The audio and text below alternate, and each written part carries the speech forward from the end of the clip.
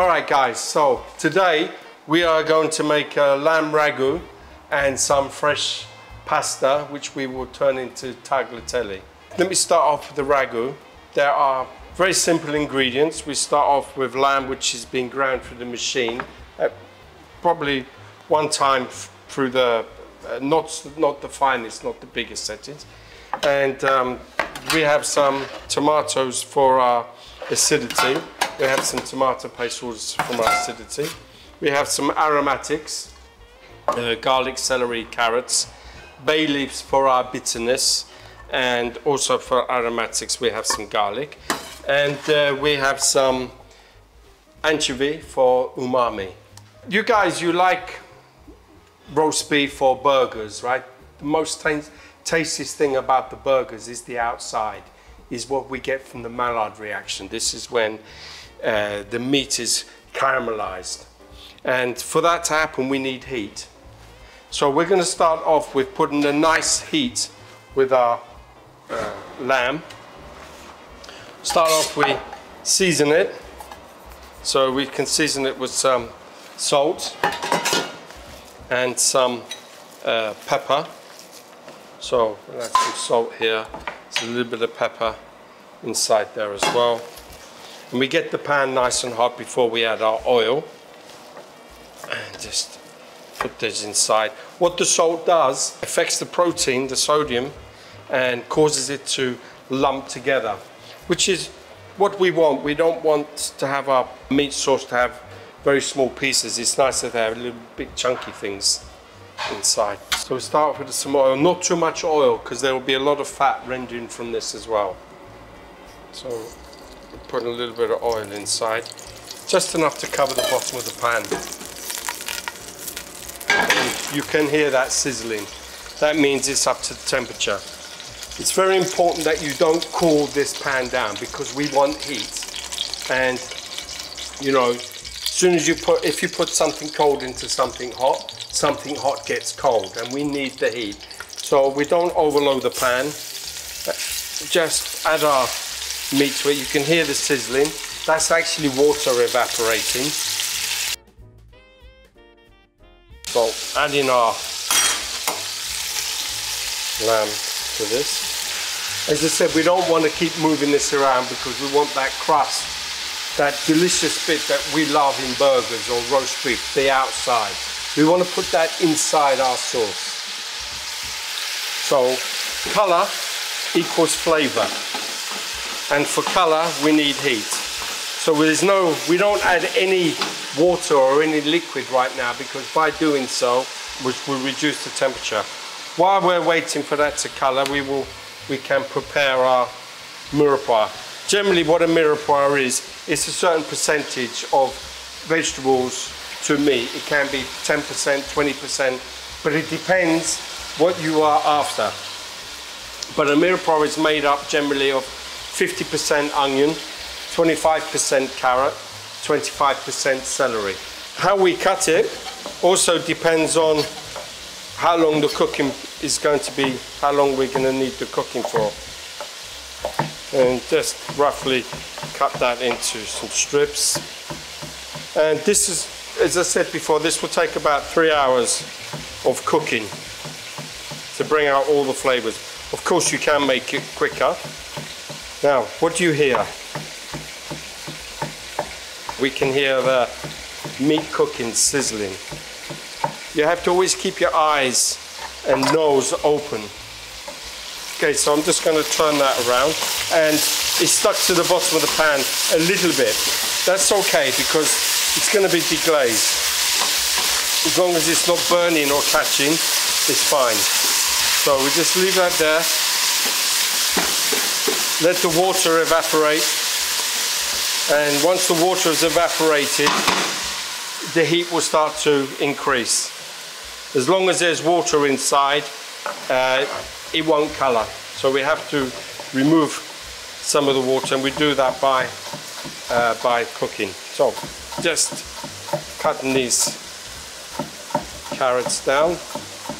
Okay, so how much of a mirepoix? What percentage is onions? 50, good. So what happens to something hot when you put something cold in it? Okay, and what do we need right now? Heat. And what is the job of the heat? What's the heat going to do? It's going to bring out color, right? Color equals flavor. All right. So don't be quick to, oh, it's nice and brown, let me add our liquid. Because once you add liquid, you've stopped the heat process. You can only cook at 100 degrees once you add liquid. Right now we need more than 100 degrees. For the sugars to come out of the aromatics, we need 145 upwards. If you cook without colouring, in other words, if what we call is sweating, if I was to put a lid over this, I would reduce the amount of colouring because the water would come and hit the lid, drop back down. So the water wouldn't be escaping. But there would be heat in there from pressure. So we call that sweating, where we can get some sugar flavour from our vegetables without actually colouring them. I want you to come over right now and just look, see what's going on inside this pan. Okay, can you see at the bottom here? Look, all that is font. We call this font, which is flavour. Okay, and you can see there's a fair amount of fat which has been rendered from the lamb. That's why we didn't add too much. Now, what we can do, we can add a little bit of flour to this fat, and that would give us consistency, very much like what you do when you make a roux. Okay, so you can see now that there's lots of colour there. Right, now this is when we would add our mirepoix, our aromatics, because we've got enough flavour now from the meat. So we'll just add these in, and they will another 5-10 minutes or so. Let them cook slowly, and then we will now start. We can put our bay leaf inside. These are from our garden, and also tomato paste. Now the tomato paste, we need heat when we add this because this is very acidic. So what the heats do, the heats will cook out the acidity. So by putting some tomato paste and just stirring that inside there,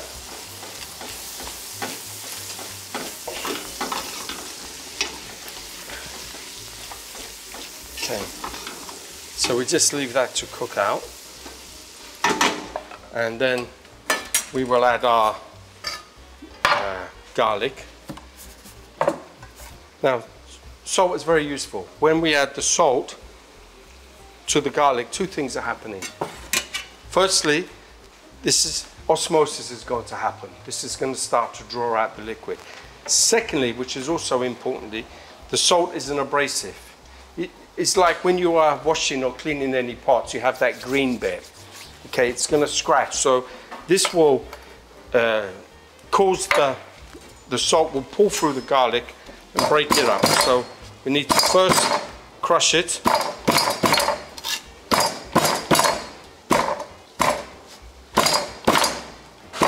And then crush the salt into the garlic.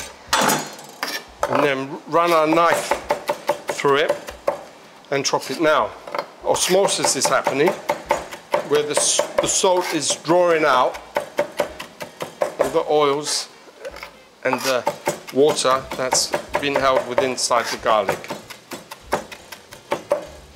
So this is your first part. The next part that we do is that we pull the salt through the garlic, and to do that we need a knife, and by pushing it onto the board like so, just squeezing it through, you can see now how it's becoming into a puree. Using the top of the knife,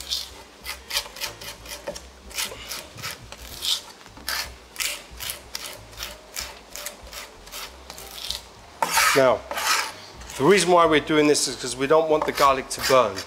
So if you chop it, of course there's more area exposed to heat because the garlic is actually much smaller, you know, the smaller pieces. They're likely to burn. But by doing it like this, you are going to prevent it from burning. Okay. So bring it up and we'll add that now. Now you can see the colours are building up on the bottom. Now when you add liquid to that, those colours are going to lift up. Okay. Now the next secret thing is anchovy. Anchovy is full of umami. So let's chop this up. Also flatten it down.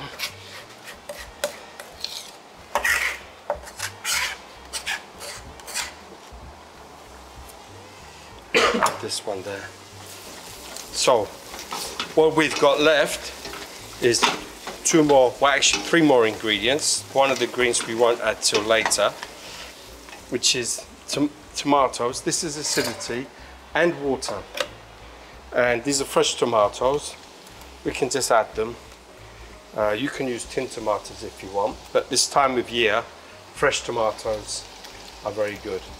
Of course, San Lorenzo, if you're in Italy, is what they use, which are looking like plum tomatoes. So look, these are full of liquid. See this, as I'm squeezing it, you can see that liquid. What that liquid is doing is reducing the heat now. What do you smell? It's a great smell, isn't it, coming out of there? So we'll just stir that in.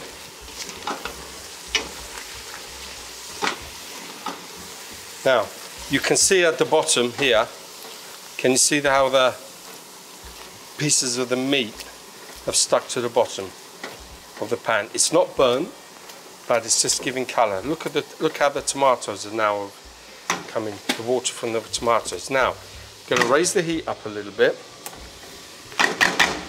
and I will add the liquid. Now you will see how this is chicken stock.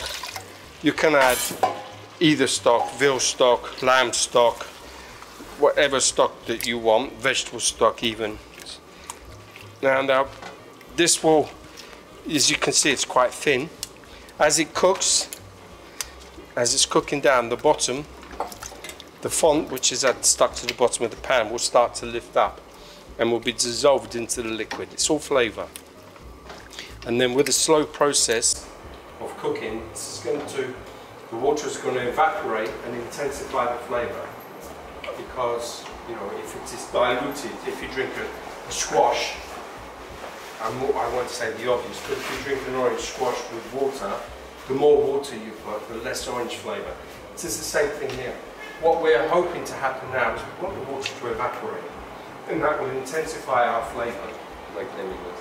Like now, I don't know if you can see this now, but we tilt this to the side, but you can see how, look, the pan is starting to clean up as the fond is starting to lift up.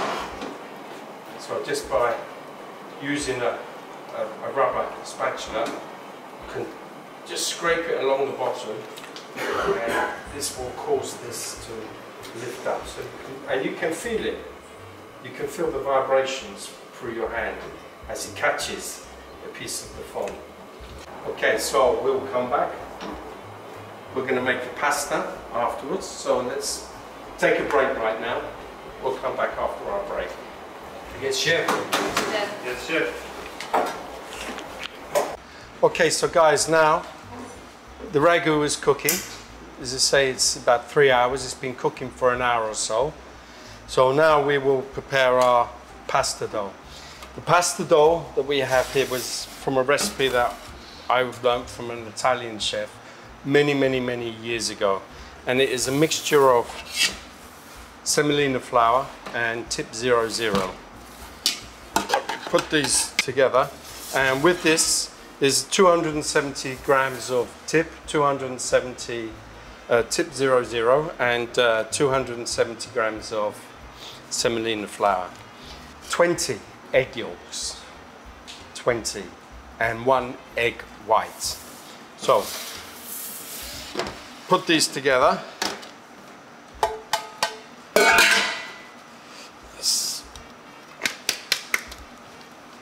Sieve it out.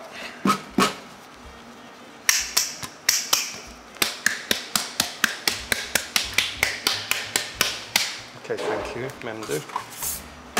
Bring this together inside.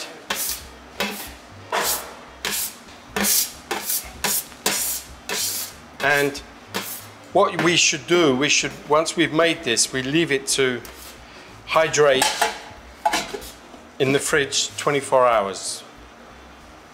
And what that does is that the flour starts to take the moisture from the eggs and makes it a much stronger dough to work with. So add our egg yolks and egg. So there's 20 egg yolks and 1 egg inside.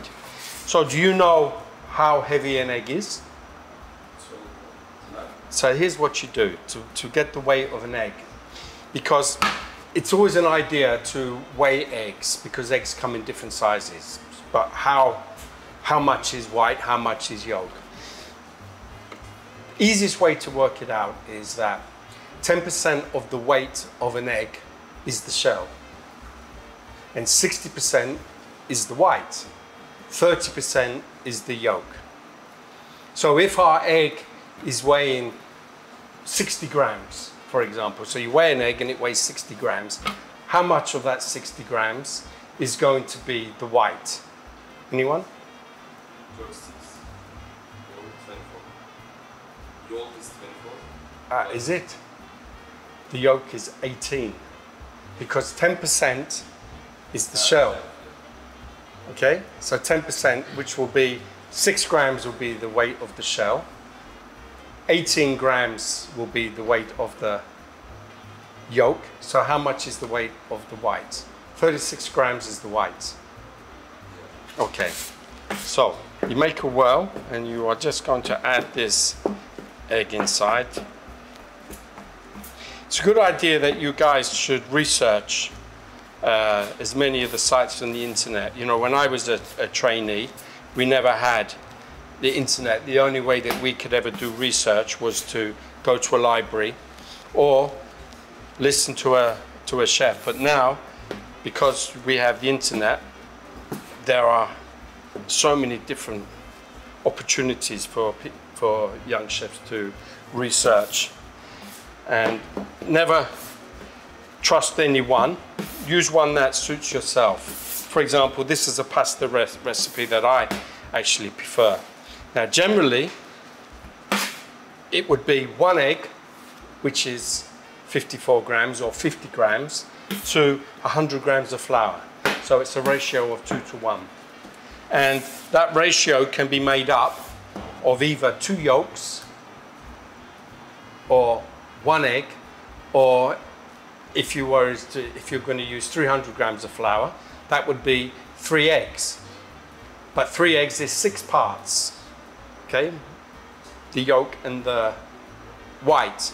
So you could actually, if you want more of an eggy pasta, you could use 4 egg yolks and 2 whites, which will be 2 yolks and 2 whole eggs. Okay, so bring this together and you will have to knead it for a while. So just let the flour start to do what the flour does, and that is suck moisture. So the flour is going to suck the moisture from the eggs, and this first bit is always a little bit messy, but your hands will clean up after a while, so don't worry too much. And the first process is just to press it all together, and then you will need to knead it for a while. What we will do, in fact, we had one that we made earlier, which has been 24 hours inside the fridge. So I won't worry about kneading this. You just bring it together. This is a... Memdu, you have the one from before? Yes. So you wrap this in stretch film once you've brought it together and kneaded it. Yeah. And leave it in the fridge for a while. So you need to knead this for probably 5 or 6 minutes. I'm not going to worry with that. I'm just going to take it off and say this is one that we did earlier. Now it's very hard right now, but it will come together. Making sure you pick up all the bits of flour and egg from the board. Okay, Memdu, you can take that aside now. Okay, now put a little bit of flour on the board and cut the amount that you need.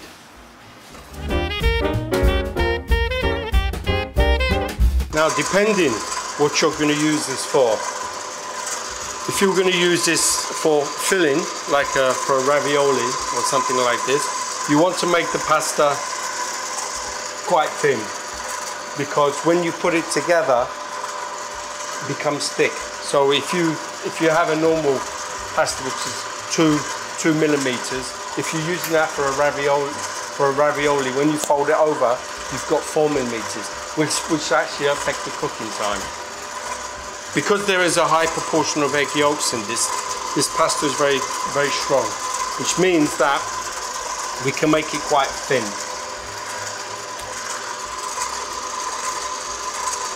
We're going to turn this into tagliatelle or fettuccine. Look, you see it's starting to stick a little bit, so it's time just to put a little bit of flour on top here, just to soften it up a little bit. What number is it? 3. Okay, we can take this to one more. Now this is tagliatelle. These are very long pieces to have, so we can fold this in half. Just take a knife for me, please.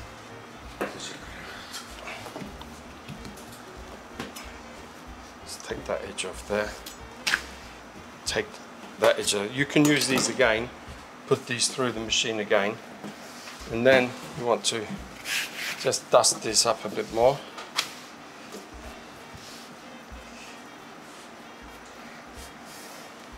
And slice them to the size that you want.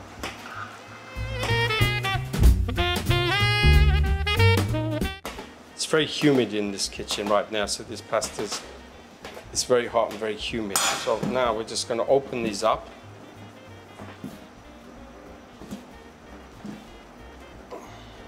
You need about 85 grams per portion, depending if it's as a starter or a main course. And then you'll put that aside and let it dry out until you're ready to cook. Okay guys, so what we have now, we are cooking our pasta water. It heats up much faster with a lid, and you season it later. Okay, this has already been seasoned, but normally season the water after it's boiling. Put a lid on it. As I said, it causes a little bit of pressure, means it's going to heat up. It's more efficient for you. You have your ragu here. Now, you remember I said to you, you can put some flour in it or not, depending on the amount of fat which is rendered out of the lamb. When you are actually going to cook this again, we're going to boil this up. What will happen is any bits of fat which are inside there will emulsify inside of the sauce. So it will give that just a little bit of extra flavor. So if you see a little bit of fat on there, don't start putting flour in it unless it's really greasy, and then you should have rendered it, took it out in the first place. So we're just waiting for our water to come to the boil. In the meantime, we can take a portion from your mise en place. You will take a portion of your ragu, pop it inside there, so add a little bit of water to it. You could put a little bit of stock if you wanted to.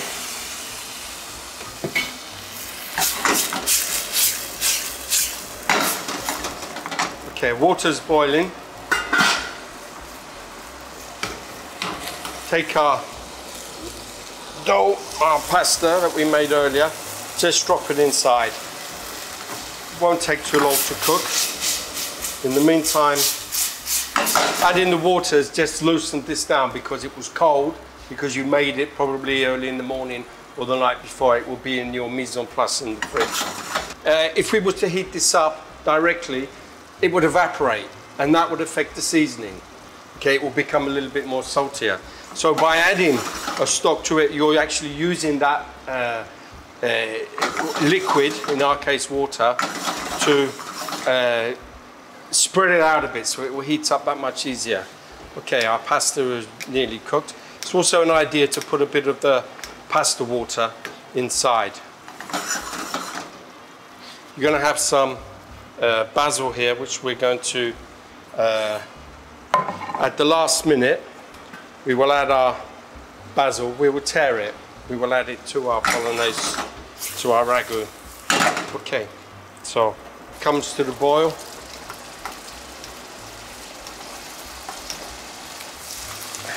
A little bit of water in there as well. Let that come round nicely, and it will start to emulsify. You don't have to go crazy heat now. You're just running it through.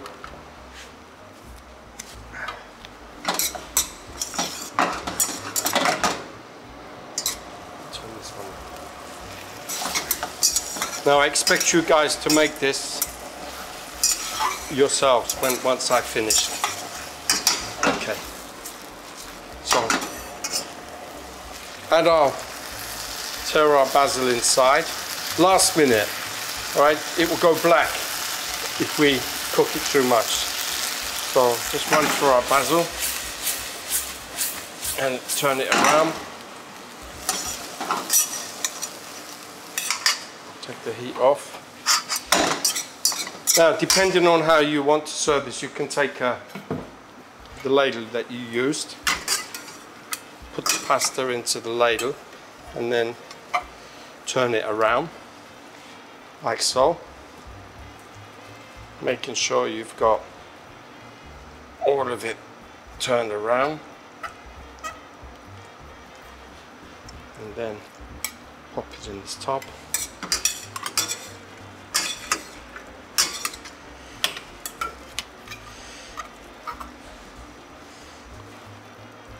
Pop it like so. Take any of your sauce that's left inside.